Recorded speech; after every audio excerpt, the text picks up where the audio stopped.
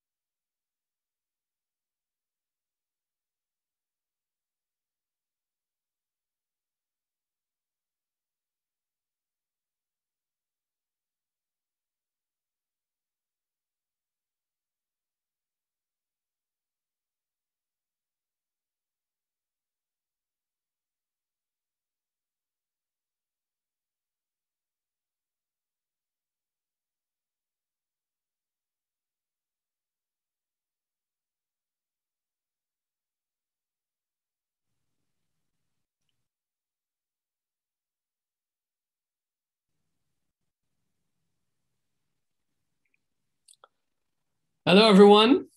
Are you there? It's Monday night. Do you know where your explorers are? They're on Zoom, of course, or traveling somewhere around the world.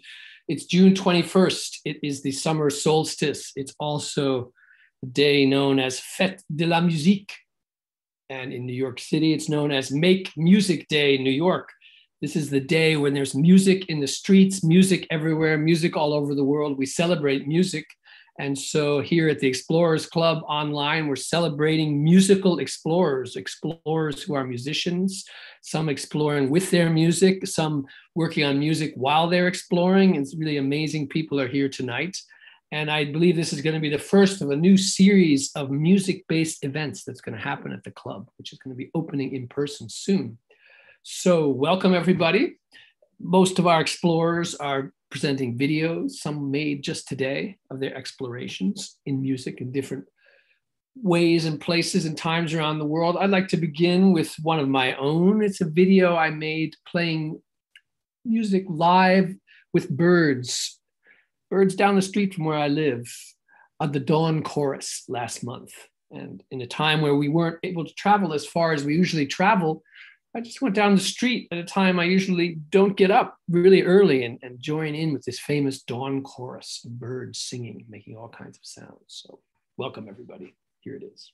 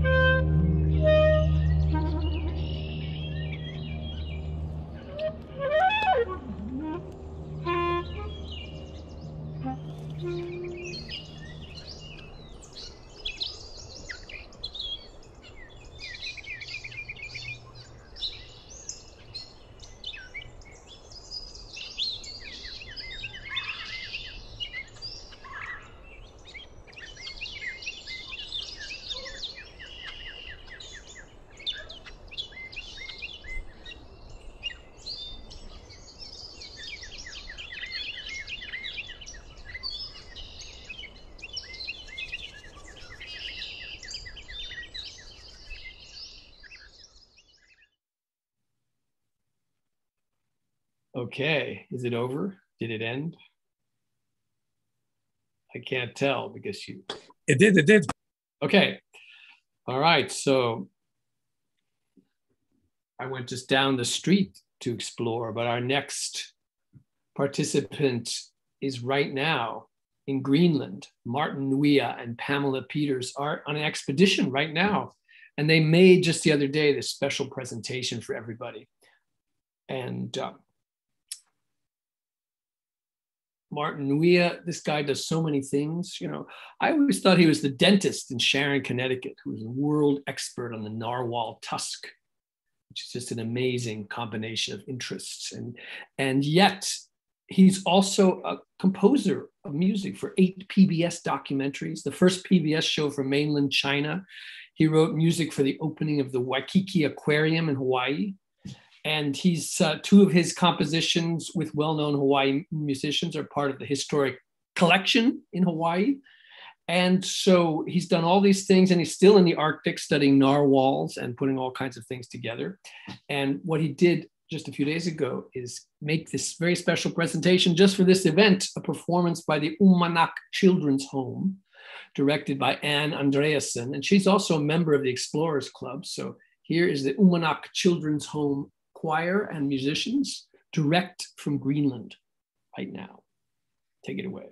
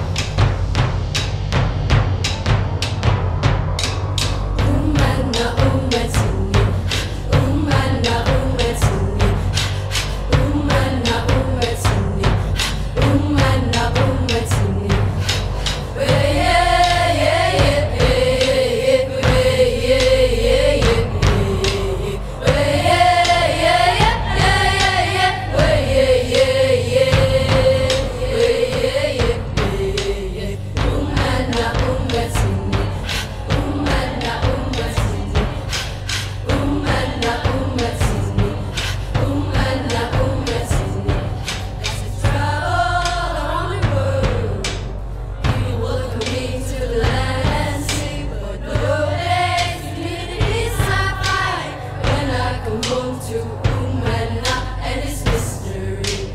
Umana, Umetini. Umana, Umetini. Umana, Umetini. Umana, Umetini. People around the world are bringing little balance with the land and sea from the place we call home. Sending out a little love from Umana and its mystery.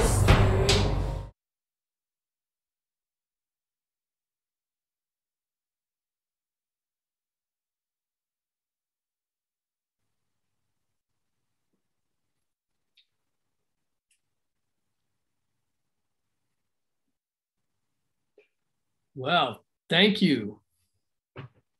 Thank you, Martin and Pamela, for making that just for this event.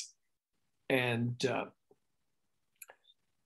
everyone you hear, everyone you're going to see in these videos tonight is going to join us at the end for a little conversation. Although Martin and Pamela say they're out on a boat trip, not sure if they'll get back in time, but we hope they will, and we'll get to see them. Next, we have several videos from Elon Moss. He's a fellow of the Explorers Club, and he's combined his passion for traditional music from around the world with his day job in global health. And he has a particular love for the obscure, rootsy, and raw traditional music found in remote and hard to reach places, from the Appalachian Mountains to the upper reaches of the Congo River. So take it away, Elon.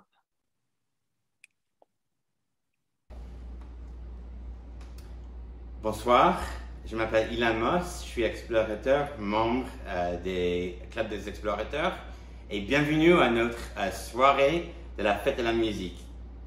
So, welcome, my name is Elon Moss. That was in French because I'm about to play you a French song on the accordion, and of course the Fête de la Musique started in France as really a global celebration of music from around the world, obviously of French music, and I had the privilege to live in France for about a decade, where every night, the 21st of June, there'd be bands playing in front of every cafe, and hopefully that's gonna start up next year. But to kick off our night, I am gonna play a French waltz for you.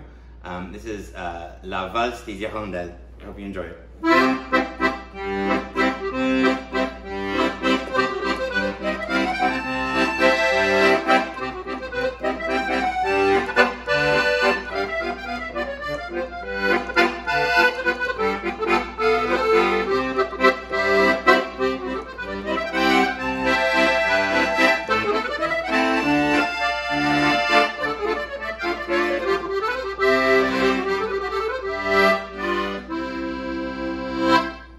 So we'll see you back here in a couple of minutes for some more music. Merci.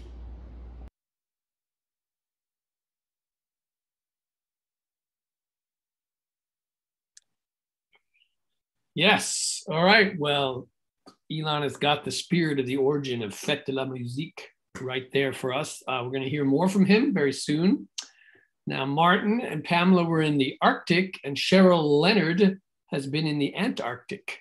She's a composer, performer, field recordist, and instrument builder. She makes works that explore sounds, structures, and objects from the natural world, interweaving sounds played on stones, wood, water, ice, sand, shells, feathers, and bones. She mixes these with field recordings from remote locations. Her recent projects focus on the extinction of species and climate change in the polar regions and also California, where she is from. Her first video is a kind of talk and presentation, and the second one, she's playing some very interesting things, instruments you've never seen before, I guarantee it. So enjoy.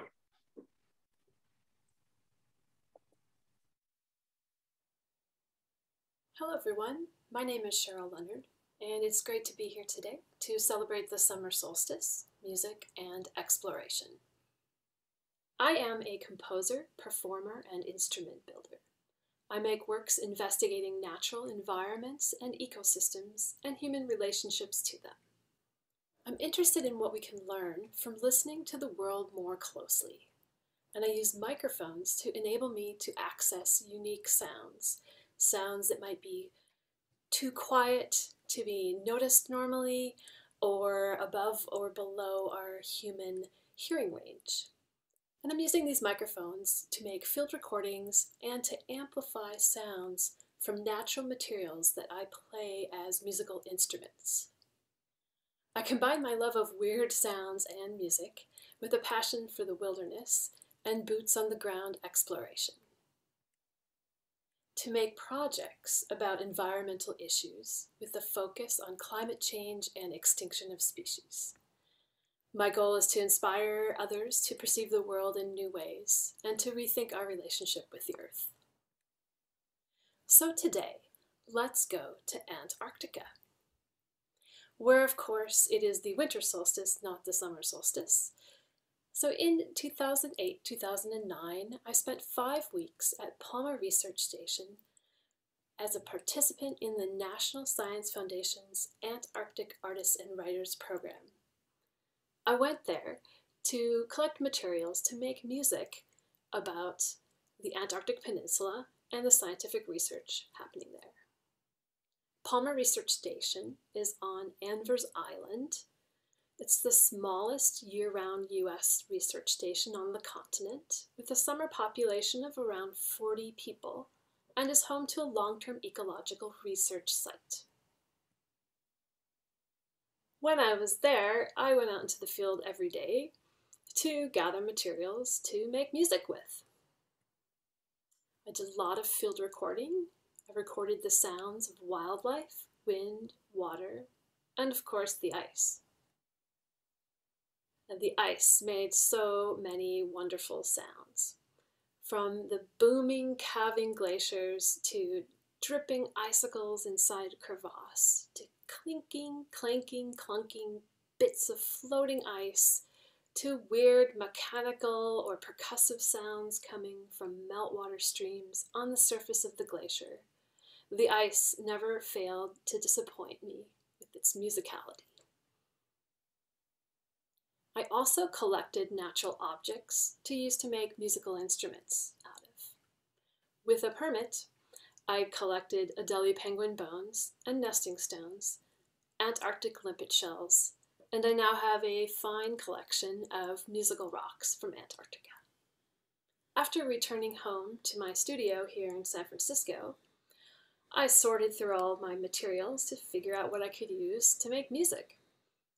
I listened back to all of the field recordings, picked out the sections that I felt had musical elements already embedded in them, and then I put on my mad scientist hat and did experiments with my natural objects to see what kinds of unique sounds they could produce. Some of them I played as is, and others I constructed into sculptural instruments. I tried out a range of playing techniques, tapping, rubbing, bowing, and I played around with amplifying them with different kinds of microphones. Here are some of the Antarctic instruments I built. These are mostly made out of penguin bones mounted in driftwood. There are also some limpet shells there. And then it was time to make actual compositions. So I combined the field recordings with my favorite sounds I had discovered on the natural objects. And I crafted pieces that had themes that connected to climate change and research in the region. And I made pieces that are designed to be performed live in front of an audience. Today, I'm going to share with you a piece called Point 8 Ice. Point 8 is a little protrusion of bare rocky land that's east of Palmer Station. One day I went out there and put my hydrophones in the water next to a few small pieces of floating ice that the waves were rocking back and forth. The composition that I made grows out of rhythms and melodic fragments contained in that original field recording. I then developed and expanded on these patterns and added in ice-like sounds from some of my Antarctic instruments. What you'll hear in the field recording part is mainly the ice melting and the little pieces bumping into each other. This ice had calved off the massive glacier that covers Anvers Island, the Mar Ice Piedmont. It's very old ice. It's been up there for hundreds to thousands of years. And as it melts, little pockets of ancient air that have been trapped inside are released, and they make these crazy popping, snapping, crackling sounds, kind of like giant Rice Krispies. Like most of the glaciers on the western Antarctic Peninsula, the Mare Ice Piedmont is shrinking. Its surface is increasingly fractured by exposed crevasses, and along its periphery, great masses of ice calve off into the ocean during the austral summer. When I was there, it calved quite frequently, except of course when I was trying to record it, and that was way back in 2009, so I can only imagine how active it is now. The instruments that you'll see me playing are the limpet shell spine. These are 10 Antarctic limpet shells mounted in driftwood, and the octobone, 8 Adelie penguin bones mounted in driftwood. The Adelie penguins are longtime residents of this part of Antarctica. Unfortunately, their colonies near Palmer Station are rapidly collapsing as the climate warms and the sea ice diminishes. They're being replaced by gentoos and chinstraps, penguins that are adapted to more sub-Antarctic conditions. Because I'm working with really unusual sounds, I had to invent my own system of music notation in order to compose these pieces and make it possible to rehearse and perform them. The top 2 lines of the instrumental parts, so we have the octobones on top, then the limpet shells underneath, and the bottom line is the field recording ice part. Without further ado, here is Point 8 Ice. Thank you for listening.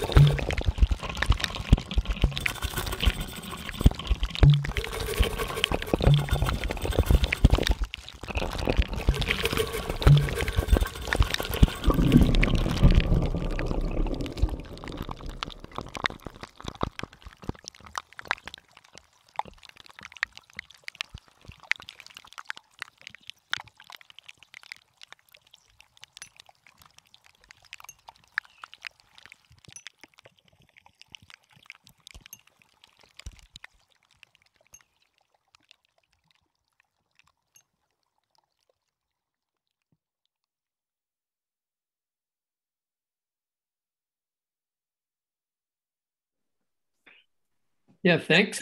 Thanks, Cheryl. You've shown us, really showing us how exploration, travel can. Está presentando un video. You guys still there?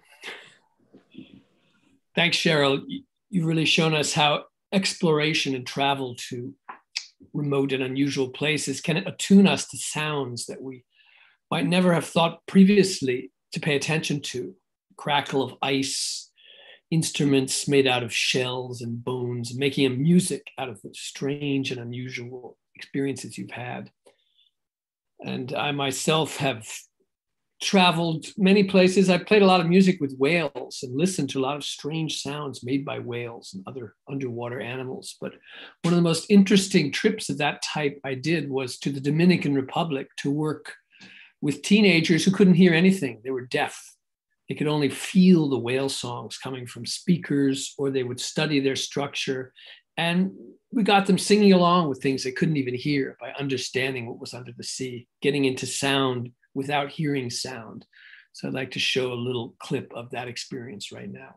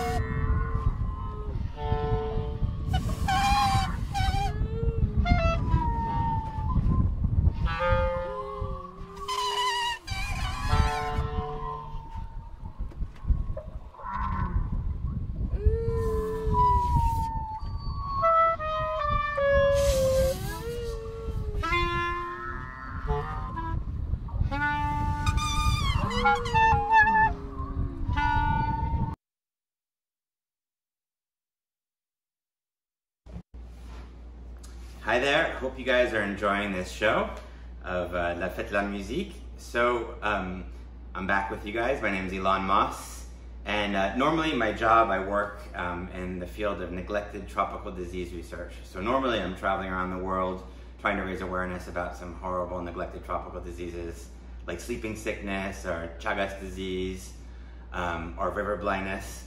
But unfortunately I'm grounded like everyone else. So I'm not able to travel. And when I travel, I always take recordings. I'm always record some of the amazing musicians that I meet in Africa, Southeast Asia, Latin America. So unfortunately that's over for now. You can visit my recordings at www.globaltradmusic.com. I've been using that as a repository for all my recordings from around the world. But I'm going to talk about more local exploration. And just 2 weeks ago, I was in Mount Airy, North Carolina. This is on the border of Virginia and North Carolina at the Mount Airy Fiddlers Convention. This is one of the oldest fiddlers conventions in the US. And this is where you'll find amazing fiddlers and banjo players in the Appalachian old-time style. Now this music is really a pure product of exploration and travel.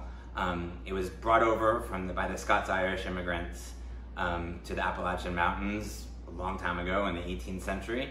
And then it mixed with local, with other immigrant cultures, German, Swiss, French, but most importantly, it's where the African American influence came in to change the rhythm up of these Scots-Irish tunes and make them more syncopated and bring in instruments like the banjo.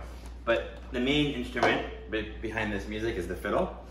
So now I'm going to play you a tune from the old-time tradition from Surrey County, where I was just 2 weeks ago. This is a very rhythmic version of Breaking Up Christmas, which is a tune that you'll hear all over Surrey County around Christmas time. Hope you enjoy it.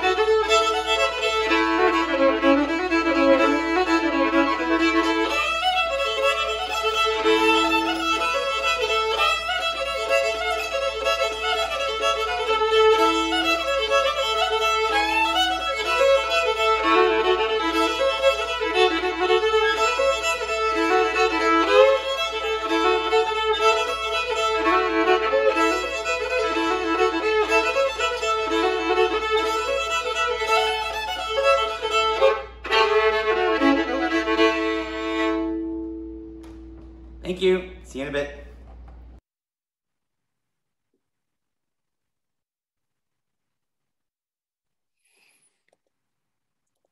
Thank you so much, Elon. We'll be back one more time, some more music from his travels. Our next presenter is Ken Lacovara. You might have heard his and seen his TED Talk that millions of people have watched. He's a paleontologist, director of a new dinosaur museum. He has discovered some of the world's largest and most amazing dinosaurs, including the super giant Dreadnoughtus. It is so important a discovery. It's going to be featured in next year's Jurassic World sequel. Hollywood could not ignore such a dinosaur. One thing we might not have known about Ken Lacovara is that he was formerly the house drummer at the Golden Nugget Casino in Atlantic City. And often if you talk to him on the phone, he's actually sitting behind his drum set, pretending to be doing scientific research, but he's actually thinking about playing the drums. And he's prepared a whole video explaining what he's up to right now.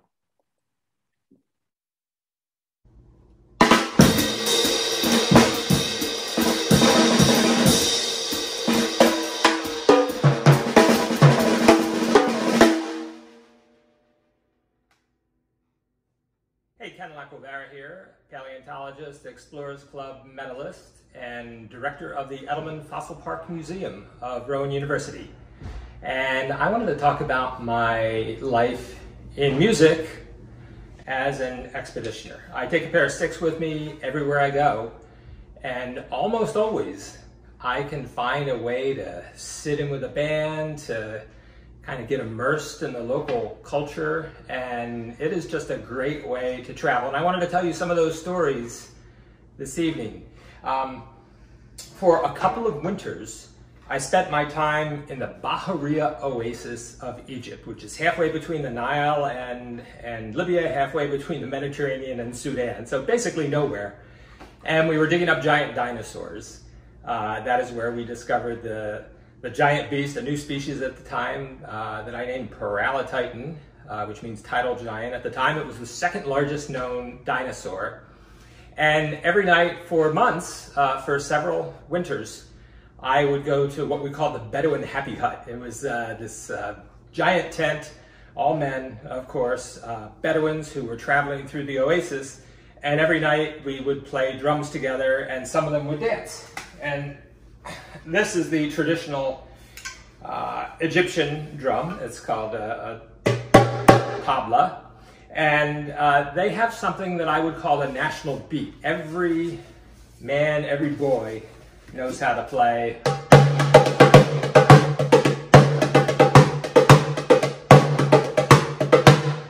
So we would play this in a group and kind of like a drum circle. Other Bedouins would dance, and we would play this beat for hours, literally hours, with no variation. And eventually I would say, like, you know, and I could speak a little Arabic at the time, like, well, why don't we try a little something different? How about if we like mix it up, like, and they would look at me very confused and they would say, la la la, this is the beat. And I would say, yeah, I know that's the beat, but maybe we could try a little something different. And that made no sense to them. And finally it dawned on me that in the West and in the United States, you know, music is a form of self-expression. That's how we tell people who we are. For the Bedouins, it was a means of belonging to the group, and that social conformity that they were exhibiting with the national beat, that told everybody we're part of the group and we're with you. So is the beat, and you're going to play that all night long. Another time, I was in China, in Western China, in a little town called Chiang Mai, which looks kind of like an Asian shire. Very primitive town. No mechanized equipment for farming. Women are out there with their scythes, hand broadcasting wheat. And I heard this very strange noise coming through the town early in the morning, at like 5 in the morning, and I got out of bed and I went down into the street, lots of dogs barking, and I saw a Chinese funeral band proceeding through the street, and I went up and I started, I could speak a little bit of Mandarin, started talking to them, and a guy gave me a stick and a cymbal, and it was a kind of a cymbal like this.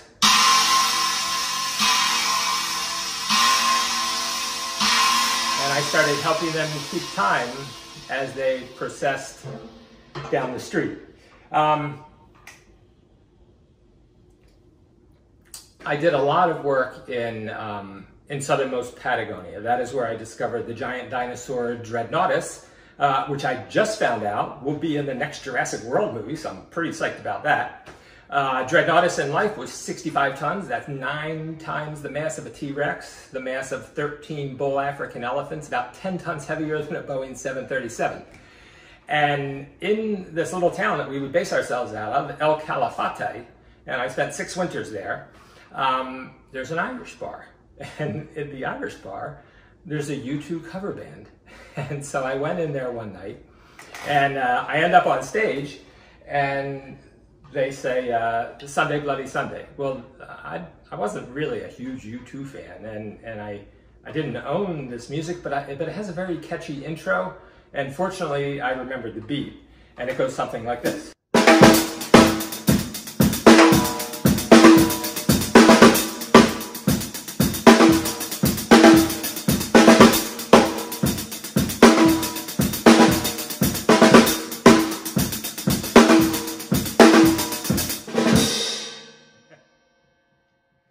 Later that year, on our way out of the country, my graduate student and I ended up in Buenos Aires for a few days. We are walking down the Isle de Floridia, and he has to make a phone call. And while he's off making the phone call, I spot this group of street musicians, this little band, and I walk up to them and I start talking a little bit, and pretty soon I'm playing with the band. When my grad student comes back with his phone call, I'm in the street playing something like this.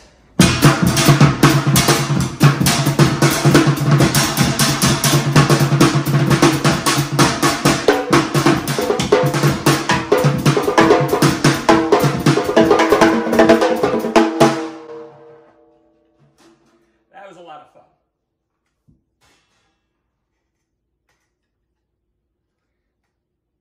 So a few years ago, I was at a gathering in Edelman, France, and there's a great musician there. He's a well-known Lithuanian musician, Jurgis Didžiulis, and Jurgis is a fine guitar player, mandolin player, singer, songwriter. So he's in there playing with another guy who's on grand piano, and I think, well, you know, I want a piece of this, and so I don't have a drum with me, and I don't even have any sticks. So I start wandering around this chateau, and I go into the kitchen, and I find this big box. It's almost like something you'd put a washing machine in.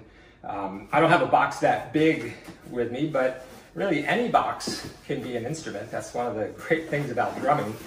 So I look at them, they kind of give me the high sign, and I start, I start playing with them. And so this is going on for maybe 20 minutes, and then this other guy comes up and he starts sort of like tapping on my box, and I'm like, well, this guy's tapping on my box. But after a few more minutes, I hear like, oh, he's got rhythm, so that's cool, okay, we can play. And then it occurs to me, like, did he just play what I played? So I switch it up. And he plays that. And I switch it up again. And he plays that. And I'm like, okay, it's on. This guy can really play. So now we're jamming. And this goes on for another half hour. By this time, there's a crowd of maybe 50, 75 people around. They're dancing. The band is rocking. It's going really well. We both look at each other. And at the same moment, we know it's time to end the song. So we take the heels of our hand and together, we smash through the box. The song ends. Everybody cheers. We get up. We hug each other.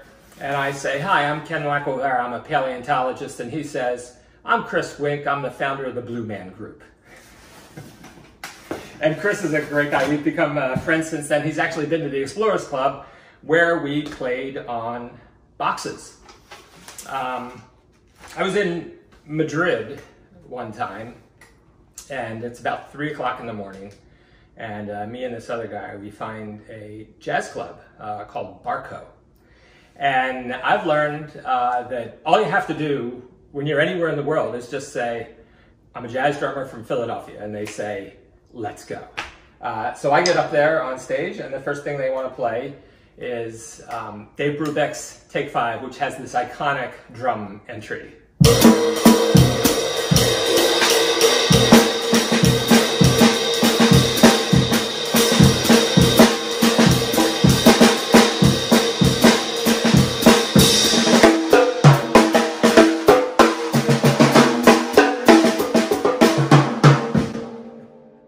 So that's a lot of fun. And then they want to play Charlie Parker's Bloom Dido, which also has a really great entry. It goes something like this.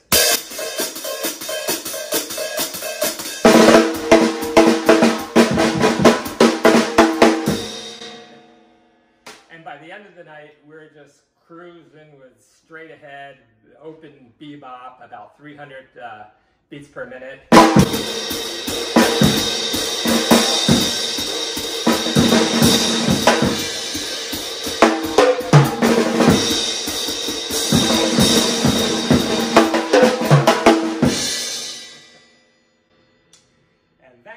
Is a lot of fun.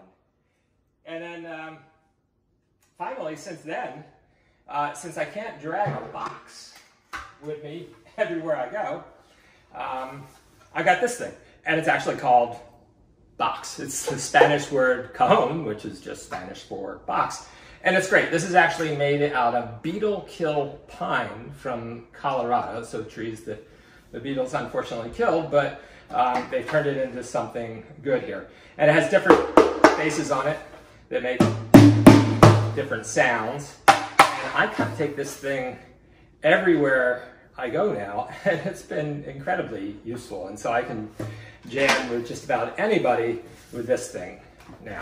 You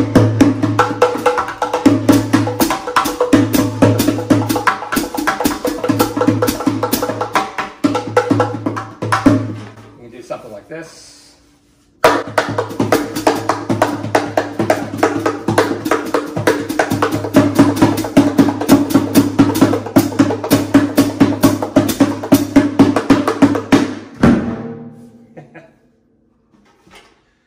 So there you go. There's my life expeditioning with a pair of drumsticks. Hope you enjoyed it. Hi again, I'm back, and this time I have my banjo with me.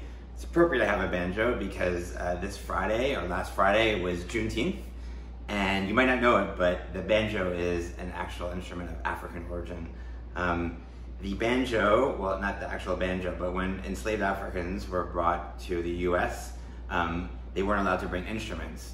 So they recreated an instrument that was found in that is still found in West Africa, called the akonting, which has a smaller string. It sort of looks like this. It has a smaller string, which is called the chanterelle in America, which means little singer in France. That's what it is. And they played it in this distinct style of wrapping it and then plucking the little string here. So they weren't able to bring instruments, but they created their own. And in the plantations of Virginia and North Carolina, the banjo was born a long time ago in the 17th century. And it was obviously refined, frets were added, then Europeans and Americans took up the instrument, and it became America's instrument. I think it's really the only instrument that was developed in the US. It's my favorite instrument to play. It's fitting because a few weeks ago, as I said earlier, I was at the Mount Airy Fiddlers Convention. There's great there's great banjo players there that play in this amazing style of wrapping the banjo. But in my travels, I've been lucky to bring the banjo back to Africa. In fact, my last trip to Africa, or to Central Africa, which was in December 2019, right before the poop hit the fan, I was able to bring my banjo to Uganda and play with some local musicians. I didn't have that much time, but I had one afternoon off of work. I met some friends, and I was able to play with a musician from Uganda who was playing a harp, you'll see it in the video, which we're gonna show in a couple of seconds. It's a handheld harp, and then another instrument called the umduri, which is found in Uganda but also in Burundi, played by my friend Alexander. And I was able to play the banjo, and we played this tune that's pretty popular in Rwanda and Uganda, and here it is.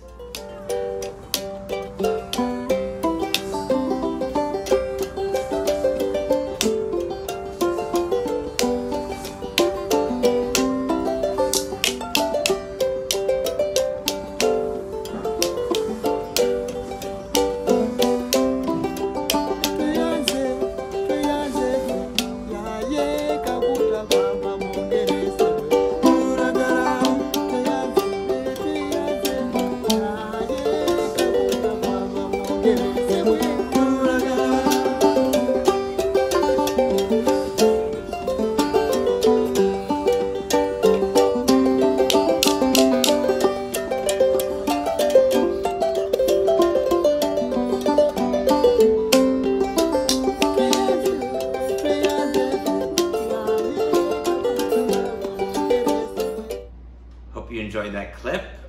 Again, that was me playing with Alexander on the umduri, so that thing that some of you might recognize. It's also found in Brazilian music.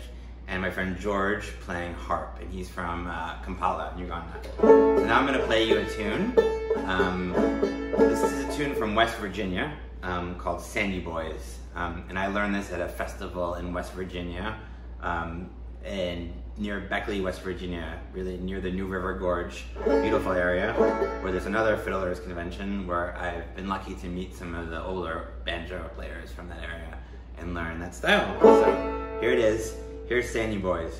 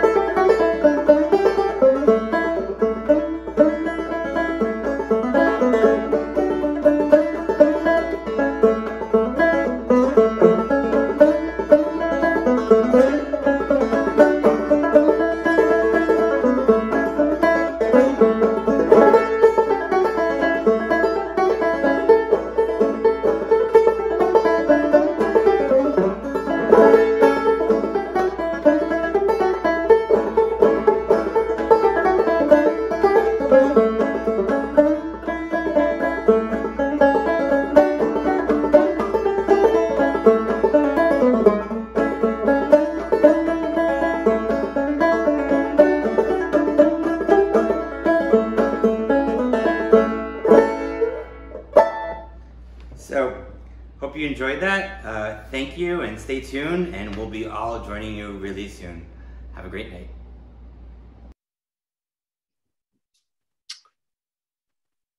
Thanks so much, Elon.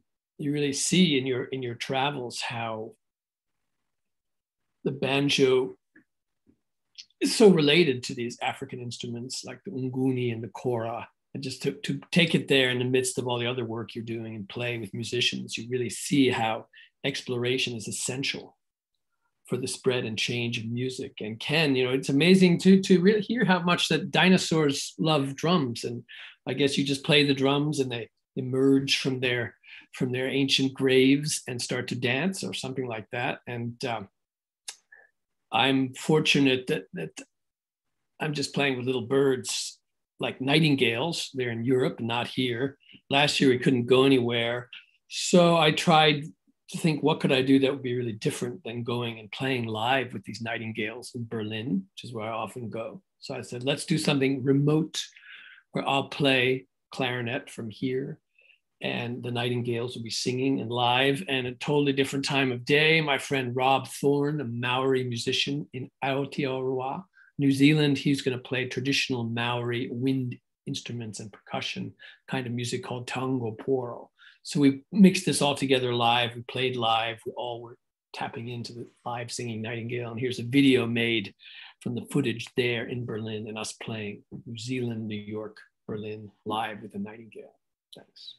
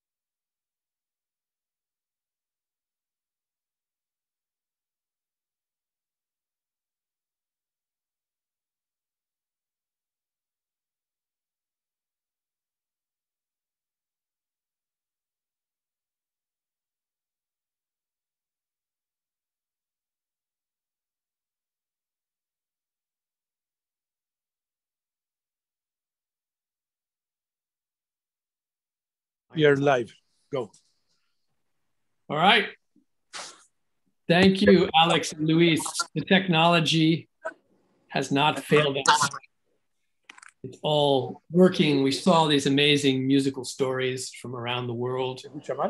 Most of you who made these videos and these journeys are here. And now we can talk about this. We can really see just what does music have to do with exploration at all.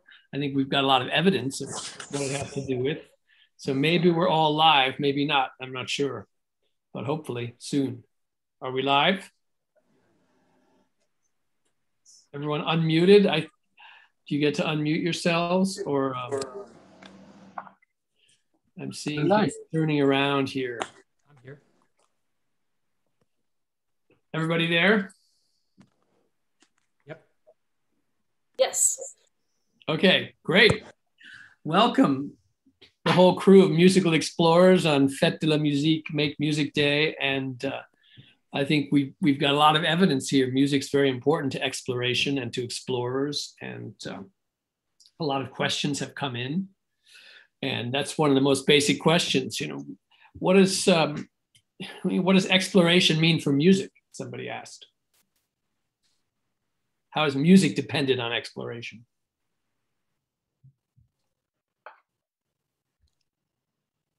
We just have 3 of us here, or are there more? The rest of you can turn on your videos. So I'll start. You know, for me, being a paleontologist and a geologist, what do? I explore time. And, you know, as a drummer, that's what I do also. And so in my profession, I explore, you know, vast tracts of time. And then in my avocation here, I explore little tiny segments of time. But it's all related. And so day and night, I'm really thinking about time and how time relates to itself and the relative dimensions of time. And so I find that the one helps the other. And do the rhythms of drumming, these short-term repeating rhythms, help you understand the vast long rhythms of geological eons and eras and the paleontological units of time? Do they actually come together in your mind in some way? They do sometimes. And so, you know, just like with pitched instruments, you see resonances, and there are certain geological phenomena in which you see resonances. There's a set of astronomical periodicities called the Milankovitch cycles that have to do with the orbital eccentricity of the Earth, the axial tilt, and the direction that the axis is tilting in space. And those cycles are roughly 100,000, 44,000, and 22,000 years. And when you plot them out, you start to see, you get harmonics periodically, and they can trigger ice ages then and interglacial periods because of the amount of solar radiation. And it's very similar to, you know, if you're playing drums, if you play like 3 against 4, if you have like 4 going on there, and then you put 3 against it, and you can see in this, it's a very short segment, right? But you get a resonance on every 3rd count, and in between they're doing different things. So similar. Mm-hmm. Cheryl, there's some quite a few questions for you, and one of them was, what's the most beautiful sound you've come across in your travels? Well, it's hard to pick just one, of course.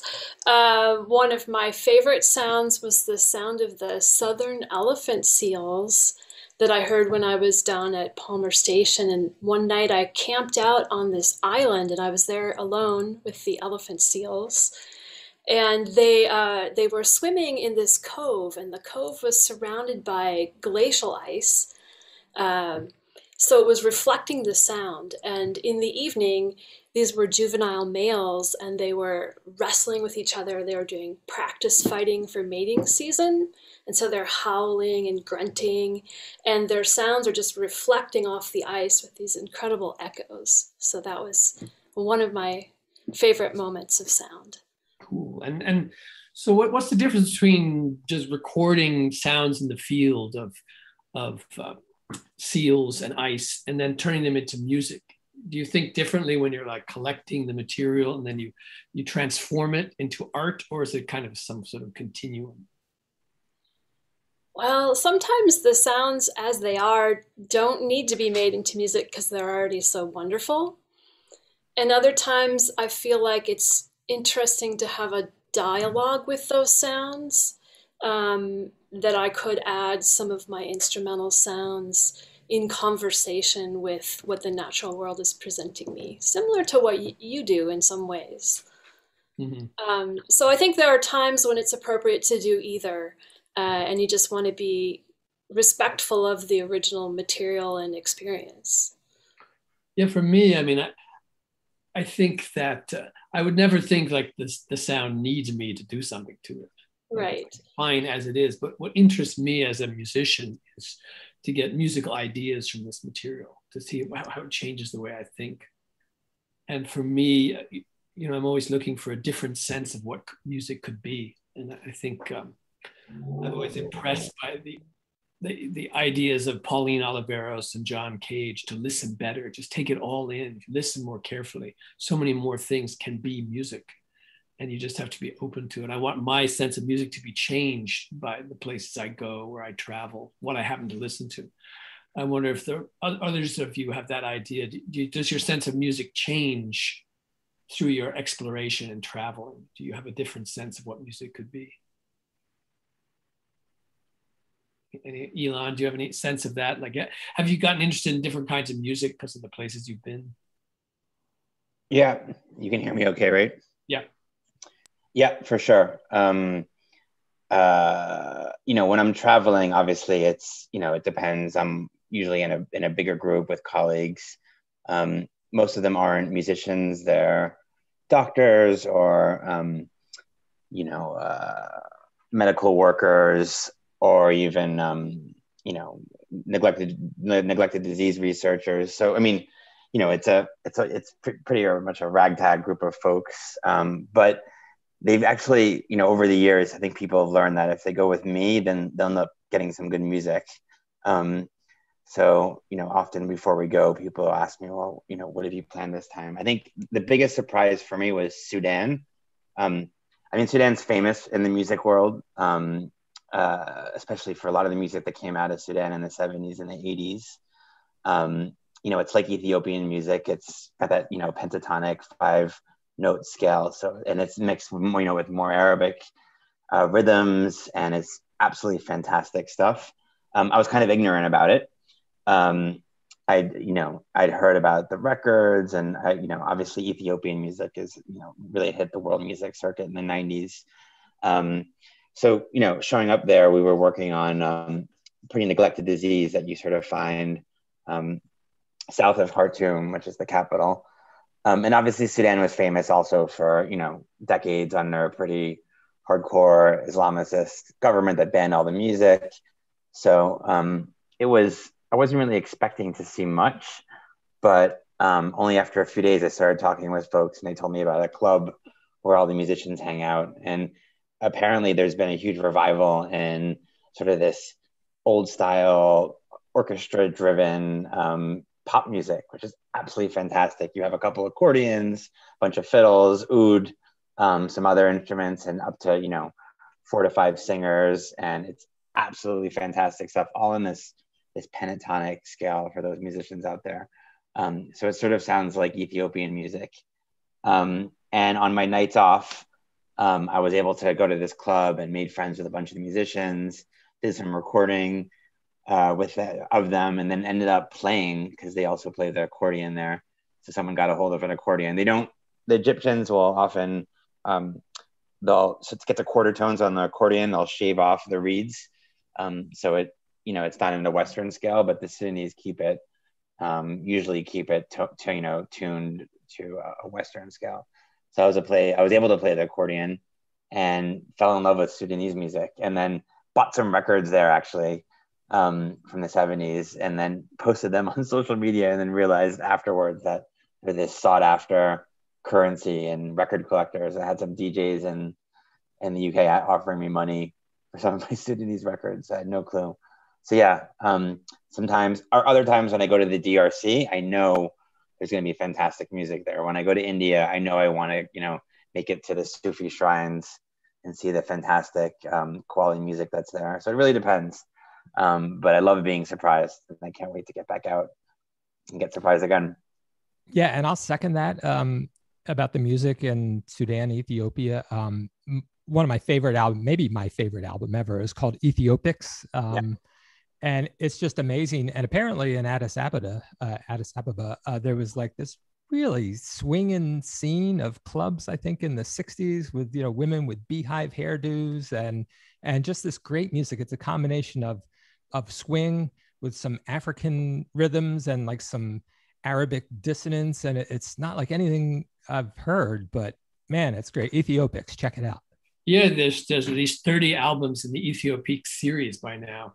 And, as Elon said, until recently, it could be hard to find all these things. But now you could find anything instantaneously online. You can find music from all over the world. We have no excuse for being so uneducated here and just have 12 notes in our scale with all these quarter tones. We should all be shaving off the reeds on our accordions. And I know when I played with Pauline Oliveros, she would always keep her digital accordion tuned to Arabic scales, where it had way more notes, and some of the time she didn't tell us this. It always seemed like we were out of tune, but she said, I'm just playing the Arabic tuning. Like, well, why didn't you warn us about that? And of course, in Ethiopian pop music, the tritone C and F sharp is like a consonance. They just play it over and over and over again, breaking all the rules of Western harmony. But if you listen to it long enough, you get it right away. Like, you take it in. So what about the idea that, exploration is important to music? That music has evolved, would only have become what it is today because people have been traveling, asking questions, joining in, and communicating across the borders of culture. It's as all of us have found out, it's not so hard to play music with someone who doesn't speak our language. You don't have to talk to someone to be able to musically engage, because music has these common elements, even though it has all this diversity. That, is it some kind of universal language, or is it more like a bridge between cultures, or something that's only evolved because people have mixed ideas and traveled and asked questions all over the place? Questions are coming in. I have to see what they are. Or maybe it's just a comment. Don't ask these impossible questions. Ask something good. I mean, I can take. Go ahead. Oh, sorry. No. This is a good one, though. I mean, I think exploration and travel obviously is powered all music. I mean, in America, obviously, the forced migration of African slaves, really, as we all know, I mean, that created everything, from blues to rock to jazz. And I think, I work a lot in sub-Saharan Africa, and you'd be surprised actually how much travel and exploration has really, driven everything. I mean, obviously, instruments like, the accordion, you'll find the accordion and harmonium in all sorts of places. I've seen people in Malawi playing it. That was brought in by British missionaries hundreds of years ago. But besides that, you also have some, I don't know if I'd call it exploration, but definitely, just exchange. I mean, my favorite music in the world is Congolese rumba.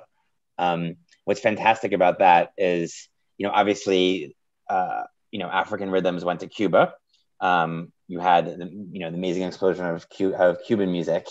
And then during the colonial wars, Che Guevara famously came to DRC with a bunch of Cuban soldiers, and they got embroiled in all kinds of messy stuff. He actually wrote a diary about it.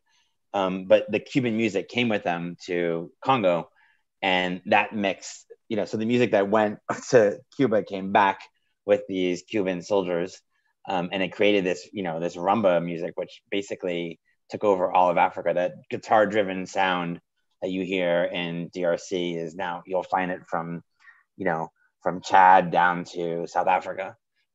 So it's all sorts of travel, and it's not, it's not just, I think, voluntary at times. So that's what makes music, at least in my experience, that's what really powers music.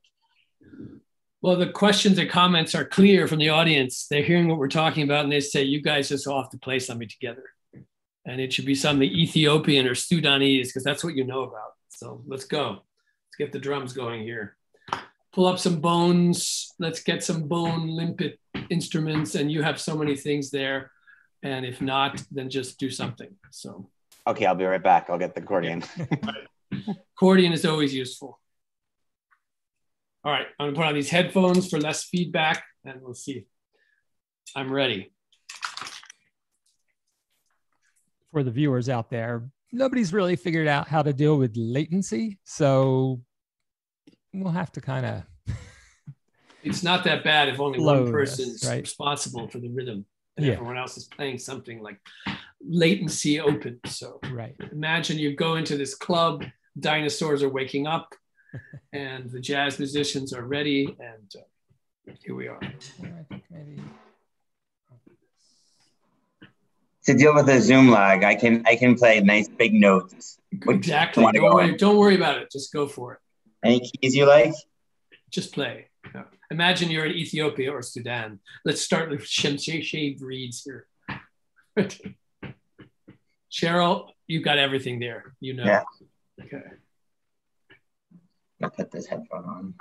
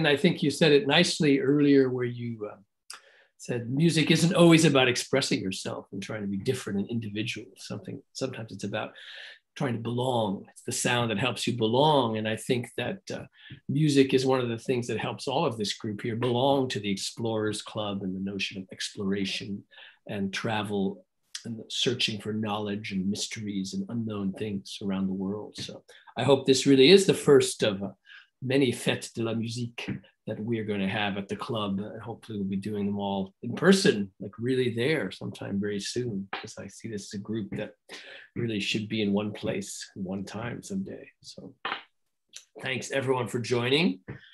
Anyone have any final words? I think we're supposed to stop around now. So thanks a lot, everybody. Thanks, Anne, Alex, Luis, putting it all together. Thanks all of you who have been listening and commenting and asking. We were happy to be here tonight. Thanks, everybody. Appreciate it. Thank you.